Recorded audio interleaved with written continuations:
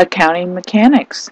Here are some journal entries that we are going to be making that are basically a matching exercise.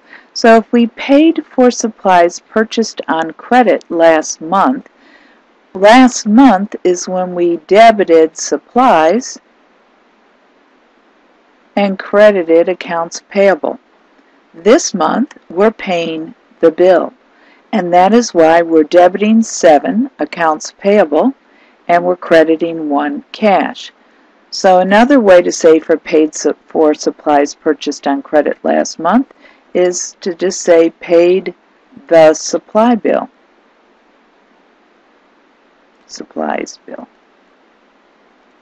Because that's what we're doing. We're not buying more supplies, we're just paying the bill. And B, when we billed customers for services performed, we've done the work, so we're going to credit service revenue to increase the revenue. Now, it says we billed the customer, so the customers have not paid us cash, so we sent them a bill, which is the same thing as an account receivable. So we're going to debit accounts receivable, and we're going to credit service revenue.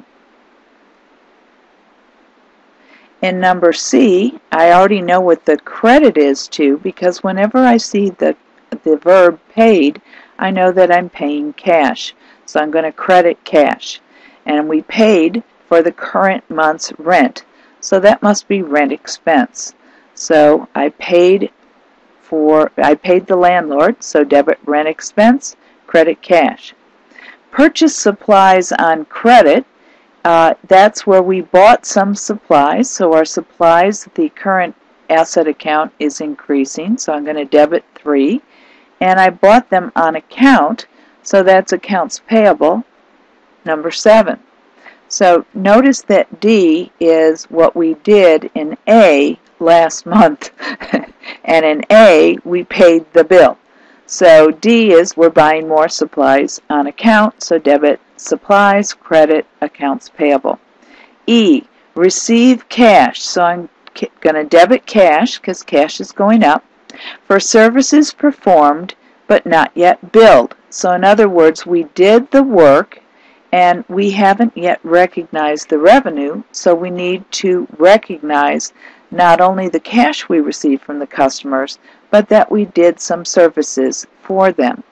And that's what E is. Another way to say E is it's a cash sale. A cash sale is where we debit cash and credit revenue. F, purchased equipment on account. Well, we purchased equipment, so equipment 5 is increasing, and since we bought it on account, we used our credit card or accounts payable. So both of the asset and the liability are increasing. G, we received a bill for repairs, which must mean that we've used or consumed those repairs. So I'm going to debit repairs expense, and since I haven't paid the bill yet, but just received it in the mail, it's credit accounts payable. So received a bill for repairs. So it's repairs expense and accounts payable.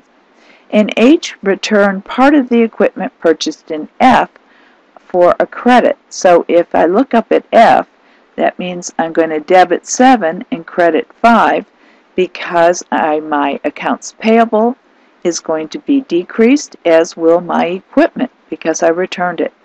And finally, in I, receive payments from customers previously billed, meaning I'm receiving cash on account. So that's accounts receivable. So receive payments from customers previously billed or receive cash on account. That means that the customers paid their bills. So that's a quick review of debits and credits and translating English into accounting transactions.